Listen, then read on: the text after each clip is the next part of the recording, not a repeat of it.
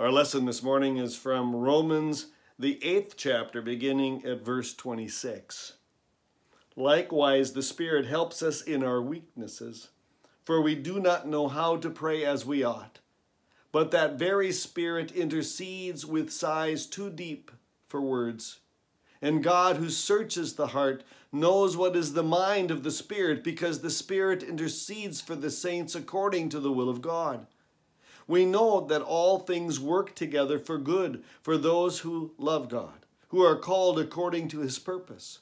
For those whom he foreknew, he also predestined to be conformed to the image of his Son, in order that he might be the firstborn within a large family.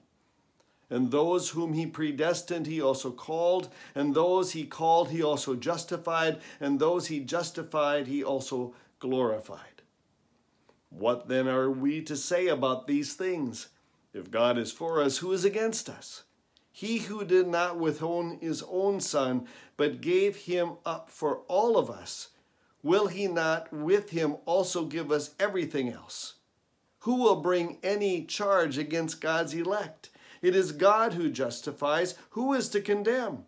It is Christ Jesus who died, yes, who was raised, who is at the right hand of God, who indeed intercedes for us. Who will separate us from the love of Christ? Will hardship or distress or persecution or famine or nakedness or peril or sword? As it is written, for your sake we are being killed all day long. We are accounted as sheep to be slaughtered. No. In all these things we are more than conquerors through him who loved us.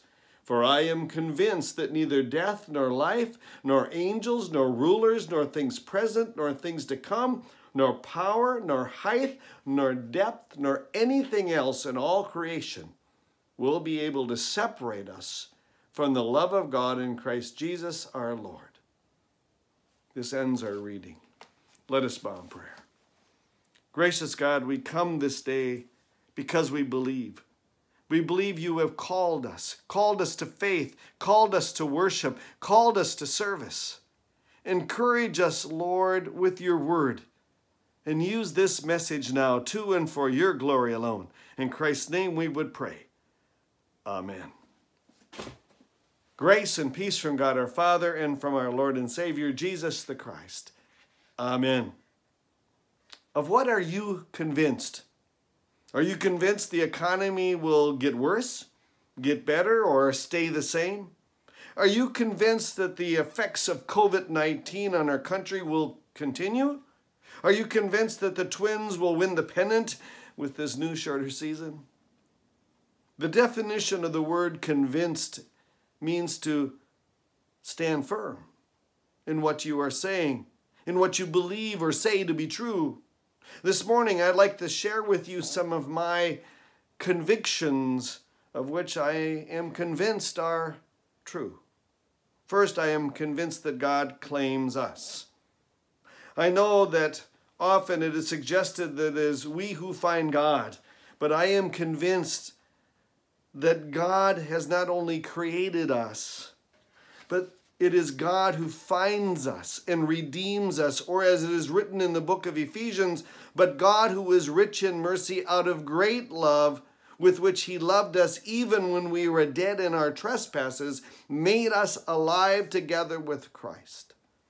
For by grace you have been saved. This is God's doing. It begins with God. Second, I am convinced that we are created for relationships. The difficulty is we're not always good at relationships, both with others and even with ourselves.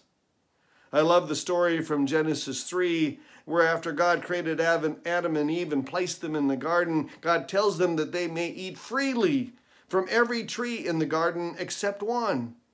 And like a child, they focus on that which they have been told not to touch. Why is it that the very thing you are often asked not to do is the very thing we wind up doing?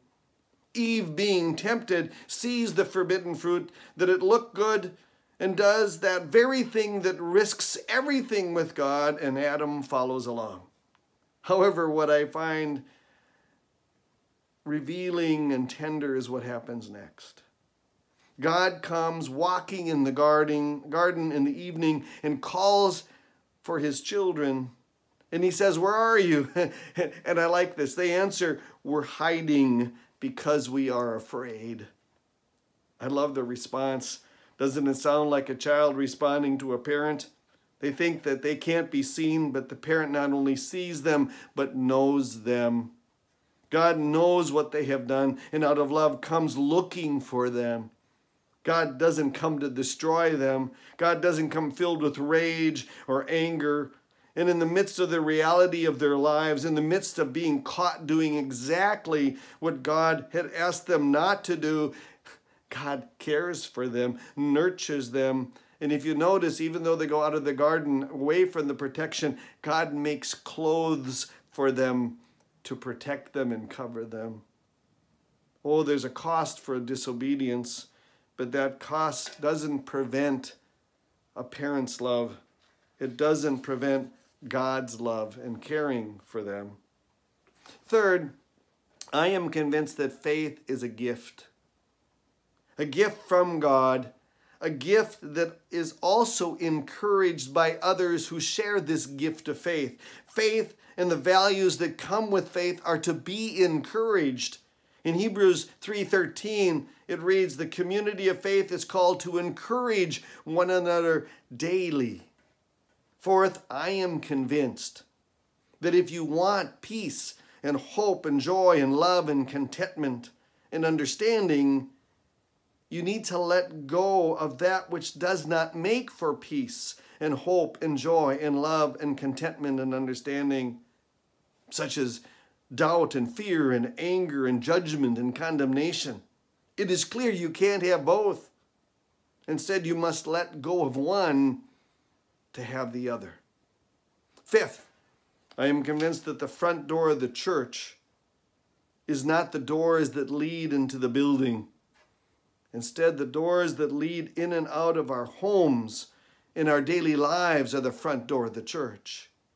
For the gift of faith is nurtured and encouraged through trusted, caring, faithful relationships that more often than not are rooted in and around our homes and in community and in daily life with parents and grandparents and aunts and uncles and neighbors and mentors and teachers and trusted friends and colleagues.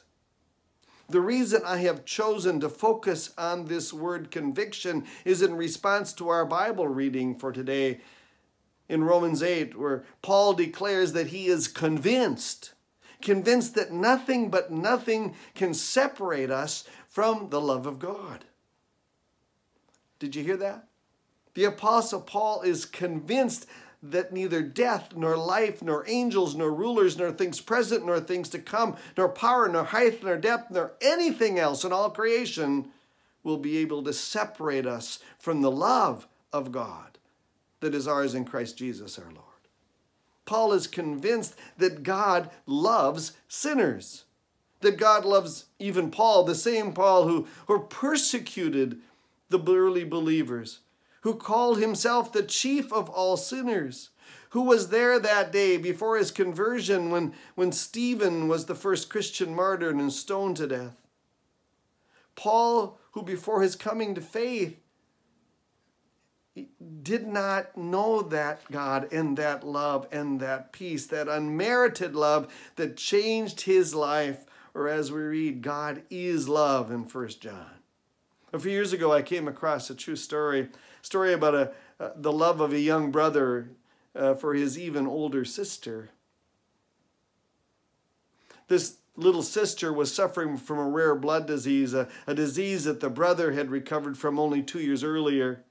The doctors believed that a blood transfusion from someone who had developed the antibodies necessary to fight this disease could offer his sister the best hope. And since the brother had the same blood type, he was the ideal choice. Her brother was indeed brave, and because the doctors came and explained how his blood could save his little sister, I think I called him the littler brother, but he was the older brother, and then asked if they could use his blood to save her life.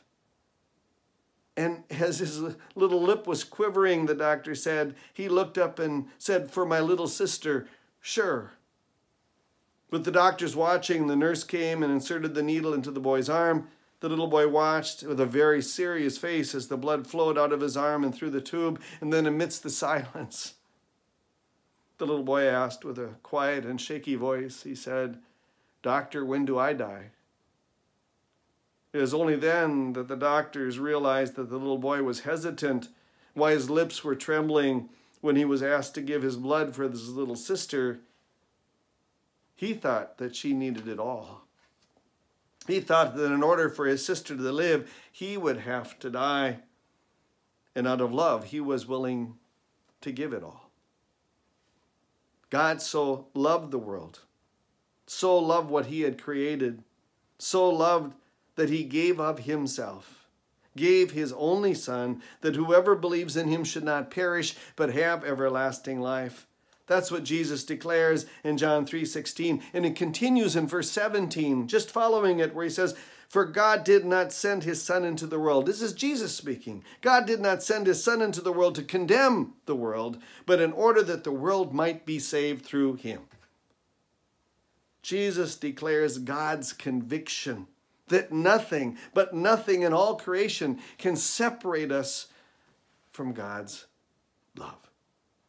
In the midst of all our convictions, in the midst of all that we believe to be true, remember God's conviction, God's promise to us that we are loved, that we are forgiven, that we are his.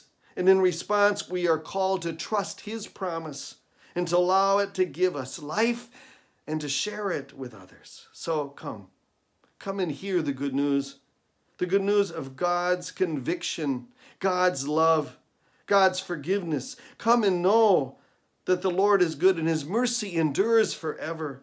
The good news is that because of his love for us in Christ, that nothing can ever separate us from his love, his mercy, his grace, his presence, his promises. So come and hear, then go and live, go and serve, go in peace. Amen. Now may the peace that passes all understanding keep your hearts and minds in Christ Jesus our Lord. Amen.